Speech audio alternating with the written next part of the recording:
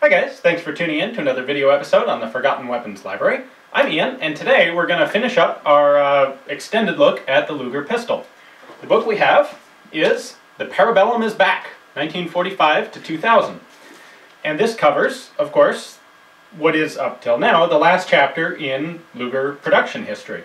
So this was written by, and I apologize in advance for butchering these names, Mauro Baudino and Gerben van Vlimmeren. They are Italian and Dutch. And there are two primary focuses to this book, and those are the French production of Lugers at the Mauser factory right after World War II. The French occupied Oberndorf, where Mauser was located, and simply, for a while, had the workers continue making firearms, including Lugers. So there are a number of French-produced Luger pistols out there. And then the second main focus of this book is the later 1960s, 1970s, and on reintroduction by Mauser of the Luger Parabellum pistol.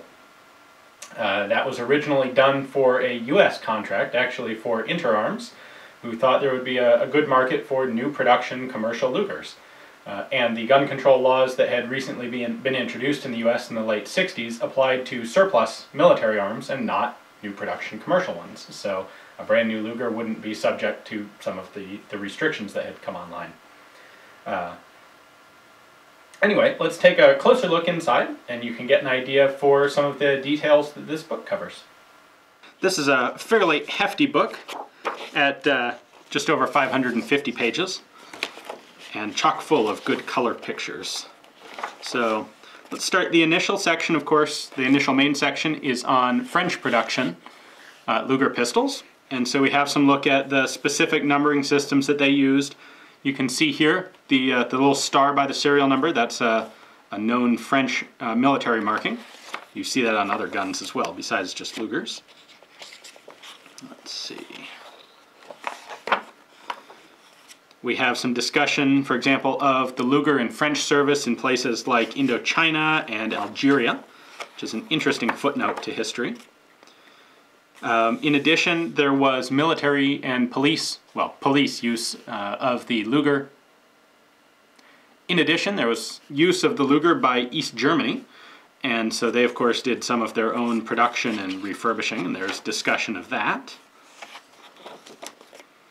And, of course, the biggest section in this book covers the modern reintroduction of the Luger for the Interarms company and made by Mauser. And there is quite a bit of coverage of the whole story behind that production, and that is a real interesting story. It's a little teaser. The Mauser company started out, they didn't have any of their own dies left, so they actually went and purchased dies and an engineering package from the Swiss.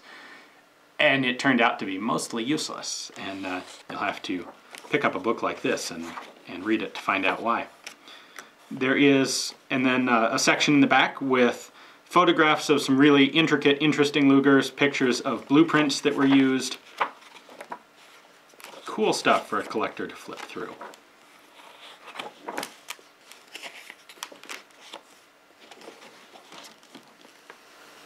So, in addition to the first set that we looked at by Sturgess on the development of the Luger, and then the book we took a look at last week on the interwar Weimar production of Lugers by Simson, The Parabellum is Back, gives you the third chapter in the story, post-World War II and modern production of the Luger.